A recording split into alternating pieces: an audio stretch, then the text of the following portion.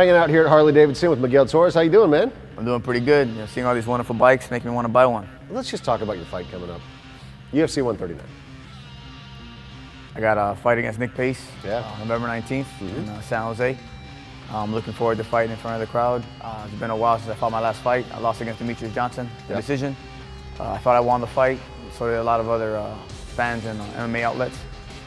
But you know, I'm not going to really go out there and try to fight a specific game plan against my opponent.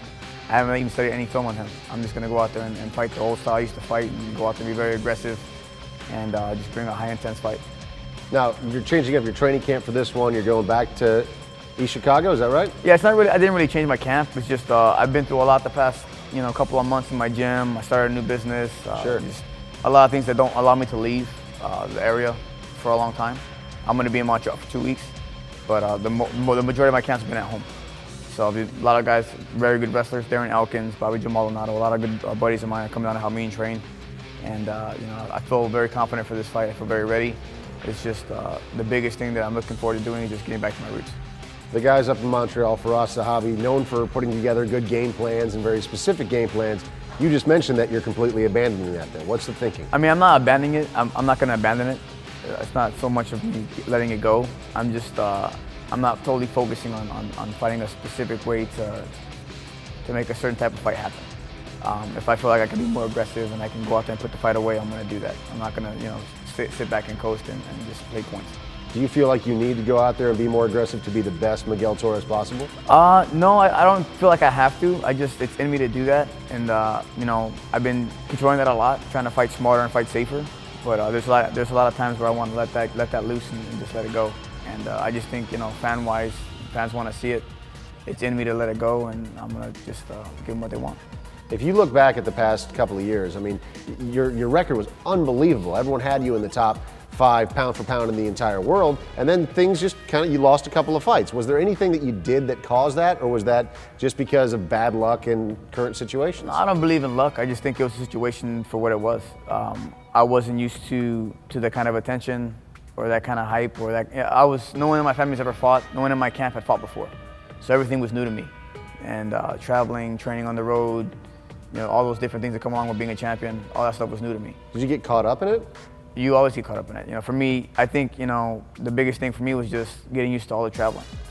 Being on ESPN, doing that show every week, and then just doing stuff for Echo and doing stuff for the UFC. And that fight for Bowls, I think I trained like at home 2 weeks.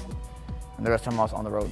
How hungry are you to prove it again to the world that you're the best in the world at 135? I'm extremely hungry. It's not just me, it's my fans. I hear it from I was at the Expo today all day, and all my fans tell me all the time they want to see me with the belt again. They want to see me with the title again.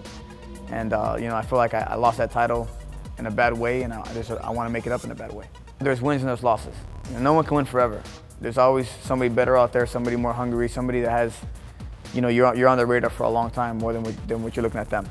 So as a fighter, I didn't feel bad because I knew I was going to come back and I was going to get better. But to know my friends, my family, to let down on my fans, that was the worst. That was like the worst hurt came from that, letting them know that I couldn't pull it out for them. Seems like you have a real connection with your fans. I do, 100% I do. I mean, I feel like my fans made my career what it is, my fans and my family. So when I win a fight, I win it for them. And when I lose a fight, I feel like I let them down. Harley Davidson is giving fans the opportunity to bring the UFC to their hometown with the Hometown Throwdown. What is it like when you're around people that are really supportive of you when the UFC rolls into Chicago in your case, very close to your hometown? It's the greatest feeling in the world. When you go out to a fight and you're in your hometown and everyone there is, cheering you on, and Bruce announces your name and everyone gets real crazy, it's an indescribable feeling. No amount of money, nothing can compensate for that. That's something that's indescribable. How much of an asset is it to have the fans behind you? It's a huge asset because it motivates you when your chips are down or when you're getting hurt or when you feel like you're not doing right and the crowd gets behind you, it rallies you up and it just gives you that extra oomph. Tell us about UFC fans. I mean, they're a pretty vocal crew, right? UFC fans are totally different than WC fans. The biggest thing with the UFC fans is they want to see action. Yeah. So you can be winning a fight in a smart, strategic way, but if you're not giving them the action they want, they're going to let you know about it. So the biggest thing is, when you're in your home crowd, they're going to support you no matter what. So you're pretty confident that the fans having the power to bring the UFC to their hometown, something they're going to get behind too. 100%. I think the fans can sway the fight, for their hometown fighter 100%. I really believe that.